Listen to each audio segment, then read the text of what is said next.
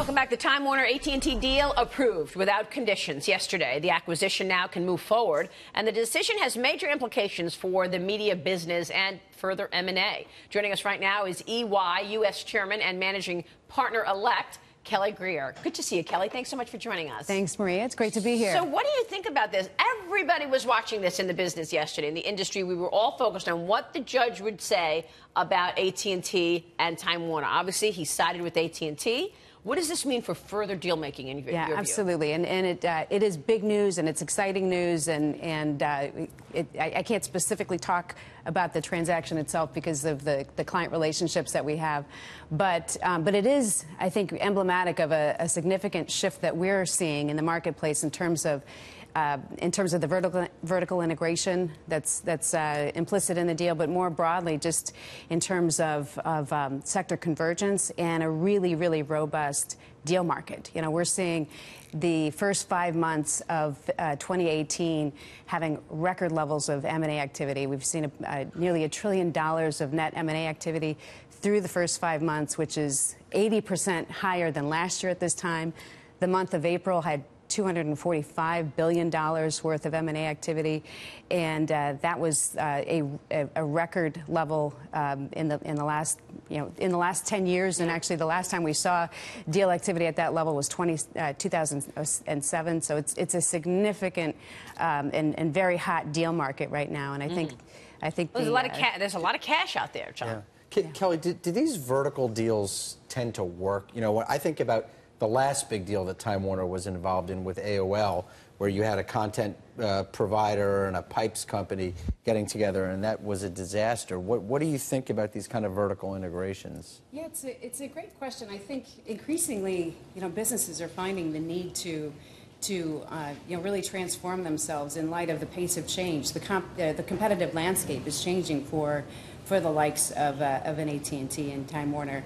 And increasingly, they're competing with not just the telcos or the media companies, but in fact more the Googles and the Facebooks and the Apples of the world. And I think it's increasingly an important part of evolving their business models to remain competitive in a very dynamic environment. And when you have Bob Nardrelli, when you have Netflix willing to pony up $8 billion on original content, that's real competition. So content, once again, the valuations go higher. Yeah, as we said earlier, content is becoming king, and you obviously have to have the cash to do that, to participate or compete, but there's no question about it.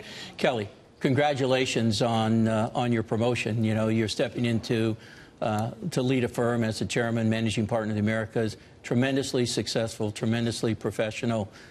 What's on your agenda in taking over? Thank you, Bob. And it really is such an exciting time. I couldn't be more honored and more excited to be able to step in and chair the U.S. and the Americas for EY. It is an incredibly exciting time, not just for the firm, but for the profession. Tremendous amount of change. Of course, there's always a lot of change, but the pace of change that we're experiencing is truly unprecedented. And it affects all aspects of our business. It certainly affects all aspects of our clients' business. And, it's creating an entirely different workforce for us within the profession. Increasingly, we have a need for really digital native and technology native skills within the broader tax and accounting, auditing, IT skill set that we've been traditionally bringing to the market.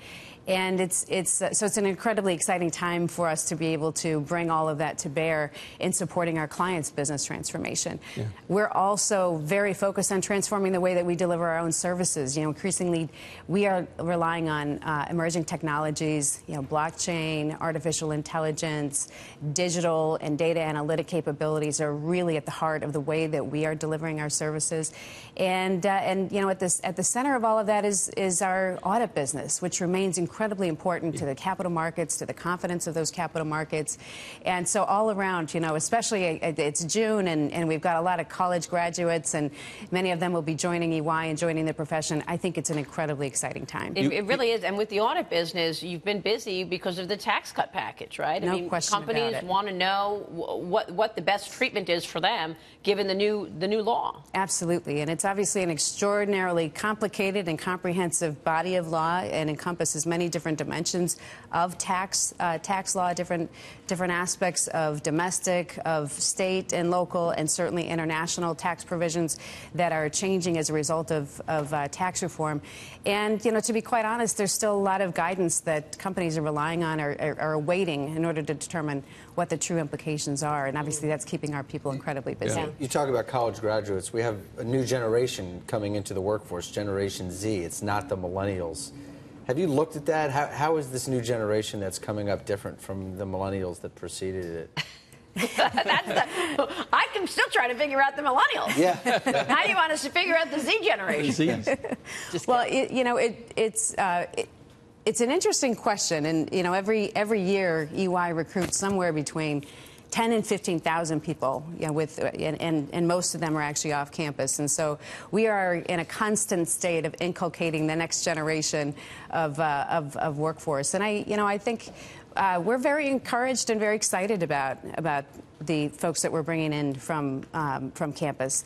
They're helping us transform the business, as I described earlier. I think that they've got just a totally different level of conversancy with technology, with digital capability, and they they have a level of courage and sort of boldness in the way that they approach their careers, which I think is actually quite productive. It is productive, and it's nice to see the diversity. Kelly, congratulations to you. Thank you so much for joining us. And with your move, 3 of the top 4 accounting firms are run by women. How do you like that? Good stuff. That is true. Yeah. Indeed. First time for EY. Congratulations. Yes. Thank you. We'll be watching.